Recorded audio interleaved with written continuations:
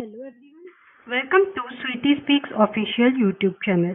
Today's topic is randomization methods. Let's understand all the randomization methods one by one. The first method is randomize.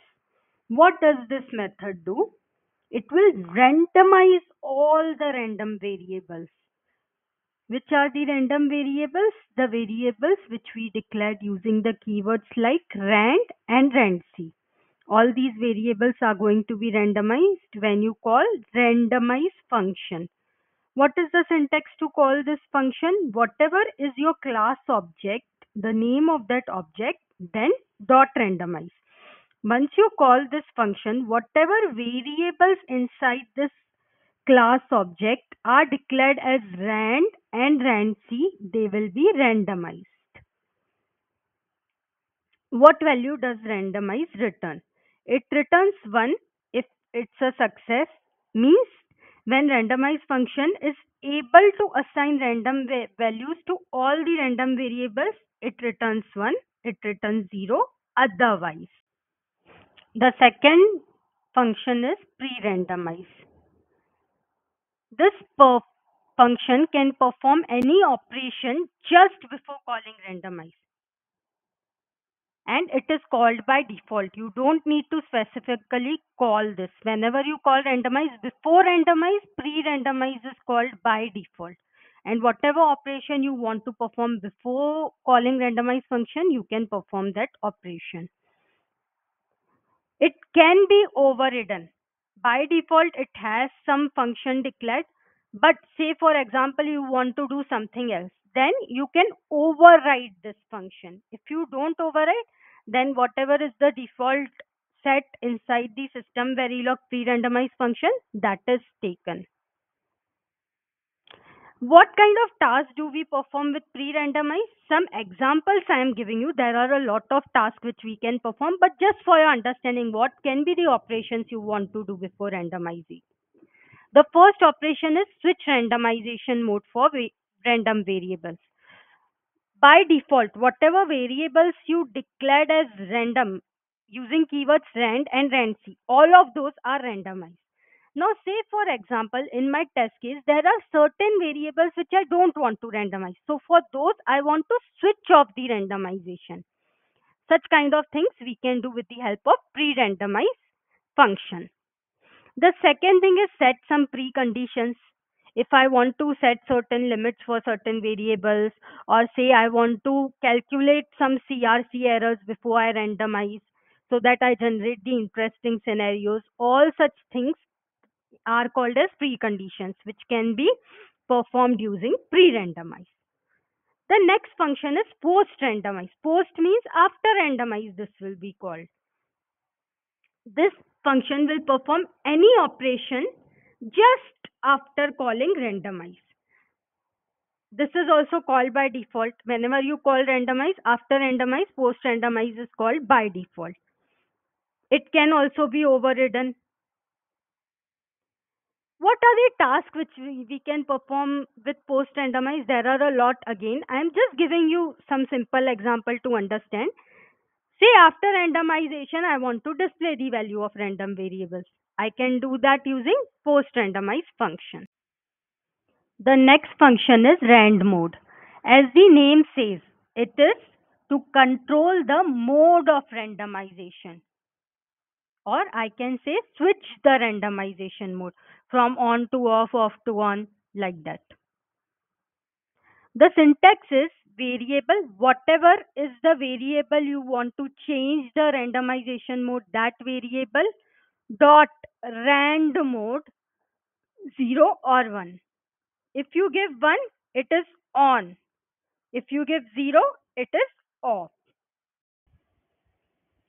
Now let's see a coding example of randomization methods. Let's understand this code. I have a class packet in which I have some random variables. What are these random variables? 32-bit address, 64-bit data, which are rand. And then I have one write signal, which is randc. If If you remember, in the previous lecture, we discussed about RAND and RAND-C. In case you missed that lecture, I'll share the link in description. Please go through that so that you understand what is RAND and RAND-C. RAND-C means cyclic randomization. It means it will cover all possible values for a particular random variable before repeating it. This is one bit signal. Right is one bit signal. What are possible values? 0 and 1. So say for example the first random value it picked is 1. So the next time it will not repeat 1. It will give 0. 1 0 and again 1 0 and so on, because it is cyclic randomization. So values are repeated only after completing all possible values. Then I have a bit to store the temporary value of the right signal. So this is temp right. Now let's understand what functions I am using. First I am using pre-randomize. In pre-randomize, what I want to do, my objective is to perform a write, and after performing a write, I want to read the same address. If I want to read the same address, see, anyways it's cyclic randomization. Your write is cyclic randomization. So if there was a write, in the next cycle it's going to be read. But I want read from the same address. That's why I want to switch off the randomization for address so that I read from the same address where I have written. That is why whenever your write, what I am storing the value of the previous write in a temporary variable, whenever my previous operation was write, I am going to switch off the random mode for the address so that address remains same. Because if the previous operation was write, next operation is read, and I want to read from the same address. That's why I don't want to randomize it. And if it was not a write, it was a read, so in next cycle I want to perform write to some different address.